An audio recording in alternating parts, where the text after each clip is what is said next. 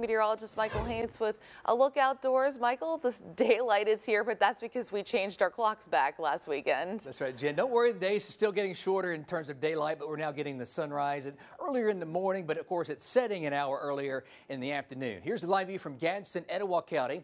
We are socked in with clouds and also a few showers over the western part of Alabama, well west of I-65, right here along Interstate 2059 between Utah and Foster's. If it holds together, it will continue to move toward Tuscaloosa, but not expecting anything heavy. But we will deal with periods of showers, not only today, but also for your Sunday.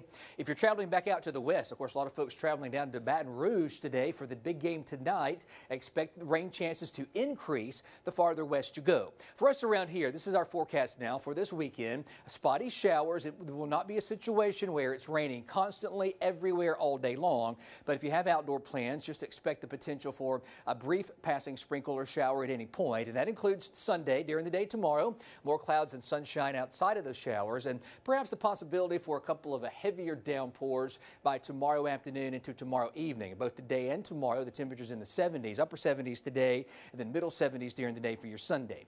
Rainfall totals on the lighter end, about 1/4, perhaps some locally higher amounts over the northern and northwest part of Alabama, Hamilton, and then back up toward the Shoals, as much as 1/2 inch of rain. That's over the next 3 days, including Veterans Day Monday.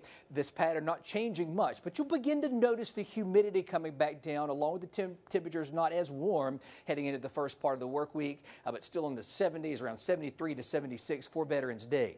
Football Saturday today, UConn playing UAB here in Birmingham in the 70s. A few showers possible this afternoon.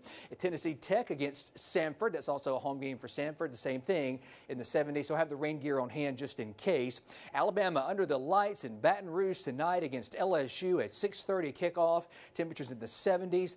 Dealing with rain along with a few thunderstorms. The only possibility for any type of delay will be if they have any lightning around the stadium. So of course we'll monitor that. Tropical storm Rafael in the Gulf of Mexico will kind of push back to the west, then weaken, moving south. We're not expecting any problems at all for the northern Gulf. Otherwise, in the tropics, we're in good shape. Back out to the west and the northwest of us, though, finally some cooler air will begin moving in here by the middle and end of the week. And even before then, the humidity trending down. So you'll start to get some relief really over the next couple of days, and you'll really feel it in a significant way by the middle and end of next week. Of all things, finally, the temperatures trending down closer to average. Thursday and Friday, upper 60s to near 70, and that's exactly where we should be for this point in November. And morning lows by Friday morning all the way down into the 40s, Jen.